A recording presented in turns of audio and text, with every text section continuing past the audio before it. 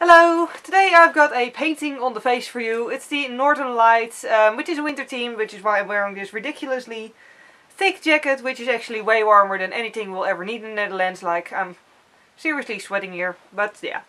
It fitted with the look, so yep. Either way, it's just a face paint look, and I just really felt like doing something that I haven't done before. Like, completely disregarding my facial features and just painting on there.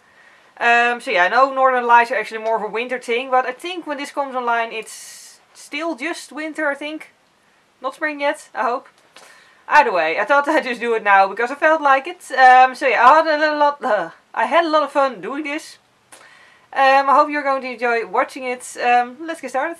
So for this tutorial I'm starting out with a bare face with only moisturiser, and then I'm going to block out my eyebrows using the FX wax by Kryolan.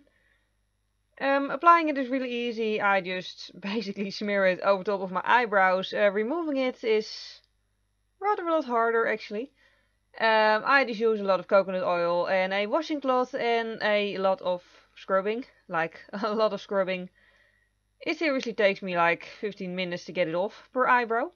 But yeah, it does do the job well. And then I just use some powder on top of it, just regular normal face powder. Just to make sure it's not sticky anymore, and because I'm paranoid of things creasing, I'm also applying it on my eyelid and also below my eye. And again, this is just regular normal makeup powder. I'll just list everything I've used below in the description box as always. And then for the face paint I'm using Kryolan as well. And I'm basically going to do the sky and then mountains, and the rest of it is going to be black, so do keep in mind where you want stuff to be while, starting to map out everything. First thing I'm going to do is the sky, so I'm just mapping out where the sky meets the mountains. And for this look I'm going to completely disregard my face, like pretty much I'm just going to treat my face like canvas. And just, ignore that my facial features are even there. Which is something I don't often do, so yeah. It's a nice thing to practice it. And I'm also mapping out here where I want the Northern Lights to be. And then just filling in everything that's not going to be Northern Lights or land with blue for the sky.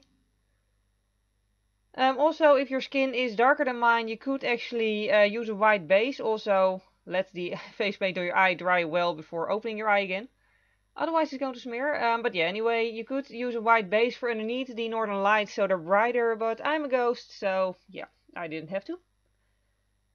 And then I'm just using a blending brush here, a slightly damp blending brush to blend the top part of the Northern Lights, or what's going to be the Northern Lights. Just blend the blue there so that it's going to look like the Northern Lights just fade into the sky. And then I'm making the Northern Lights pink. I know Northern Lights are oftentimes green, but they do actually come in different colors. And also I wanted to practice with a green screen, and using green on my face would not be a very wise idea then. So yeah, I went for pink, just filled it in, and then used the washed blender brush then to blend it out with the sky. Because obviously it needs to be, yeah, just fading into the sky and not smeared on top of it. I also added some stars, just sort of, like the night just starting. The sky is still sort of blue, but stars already showing. I just think it looks pretty. And once that was done, I highlighted the Northern Lights. They're lights, so yeah, what I just did is look at photos, and it seriously looked as if they were glowing, more in some parts than in other parts. So that's pretty much what I tried to copy, and I just, dabbed the white on and then used the finger to dab it out.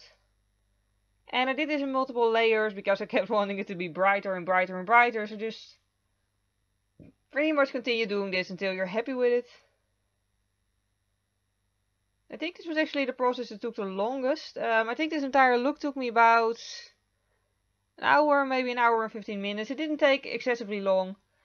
But I think blending the white was actually what took me the longest. And because it seems sort of stripy in photos, I also tried to make the stripy effect by using the blue of the sky on top of the Northern Lights as well. And then went back to the white. This is seriously something. I think I added like 5 layers of white in the end. Do keep in mind which finger you've used for the white. At this point I really barely had any clean fingers left. But yeah, then eventually I was happy with it and I started with the, yeah, sort of just with the length. So yeah, I started out with pure black. And also smeared a lot of it on my lips because, you know, I wanted to block those out as well. If you have a fresh piercing in your ear like I do, do keep away from it because you don't want you don't want body paint in a fresh piercing. Yeah. Then I blended the body paint with some black body paint with brown body paint. Because I wanted sort of an ombre effect, it going from dark to paler towards the tops of the mountains. So pretty much I just kept smearing it with a brush until that effect was achieved. There really was no science behind it. And using the blender brush again, I added some snow to the mountaintops. Pretty much to the entire skyline. And again, used the finger to dab that out so it would sort of blend into the darkness. Rather than just randomly lay on top of it. And then, because I love glitter, I also added some glitter. The hair gel that I'm using here, I'm just putting it on a very cheap sponge that I don't plan on using for makeup ever again. And just carefully dabbing it onto my face, and then I use the same makeup sponge to dab some just regular normal glitter on it. I think I got it at a gardening store last Christmas. But yeah, I just added some glitter to the Northern Lights and also to the snow. And then decided that I actually wanted the mountain peaks to stand out a little bit more. I wanted them to be a little bit more 3D. So I very carefully added a black outline. Do be careful with this because black, of course, is sort of hard to remove. So yeah, you do want it to be perfect at first try, or at least, you know, good enough. And then to make my eyelashes stand out less, I painted them blue as well. You could use mascara for this, but I just used face paint. And then here is the final look. As I said at the beginning, I really enjoy doing this. I'm definitely going to practice more at painting landscapes on my face. For now, I hope you enjoyed watching this. Thank you very much for watching and see you next time. Bye!